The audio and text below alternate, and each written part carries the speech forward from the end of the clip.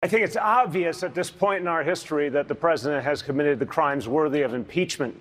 But I want to caution my fellow Democrats, while we move in every way we can for impeachment, we have to remember at the same time, the American people are out there looking for us to do something for them in their lives. And what they see when they turn on the TV or go online is just talk about impeachment. We need more talk about working people and their lives. For example, are we really ready? And I ask people on this stage this question. Are we ready to make sure that the wealthy pay their fair share in taxes? That's something every American wants to know about. That's something they want answers to right now. So, yeah, move for impeachment, but don't forget to do the people's business and to stand up for working people, because that's how we're actually going to beat Donald Trump. The best impeachment is beating him in the election of 2020. Mayor,